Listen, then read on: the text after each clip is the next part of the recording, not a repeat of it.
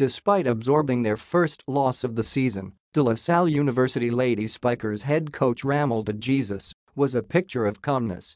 The Lady Spikers had just dropped in 5 sets to the University of the Philippines Lady Maroons. De Jesus saw his team's effort but admitted that up was just hungrier. Wala, puro motivation lang kasi first time namin naka-encounter ng sobrang hirap talunin a. Mas gusto ng kalaban na manalo kaya sabi ko sa kanila yun yung naging factor. Mas ginusto nila manalo, said the 11-time UAAP champion seeking a 4th straight championship. In 21 years of coaching, De Jesus has seen plenty of teachable moments that directly led to his team's eventual rise. His team was hobbled against UAAP as Des Cheng had a shoulder injury, while Luna played through a swollen face.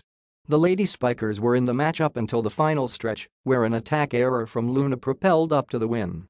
Developing precision is on top of De Jesus's priorities. Actually, nakita ko kasi yung mga unforced error like yung nasa amin na yung momentum kami yung pumupil ng momentum so pag lumayo, hobbled na namin, lamented De Jesus.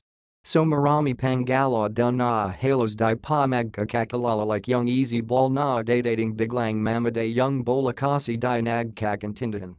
Ganon, unforced errors. De Jesus wants the Lady Spikers to stay focused on their goal and not dwell too much on their loss. Sabi ko kailangan mag-bounce back. Importante lang wag tayo magpadalo yung goal natin na gusto natin ma-reach goal, so dapat mag-bounce back tayo, he disclosed. Yun muna ang una, wag muna natin isipin yung championship. Isipin natin paano makabalik, wala di ko nagalit sa kanila. Walang sisi na iko may kasalanan, wala. Basta motivation.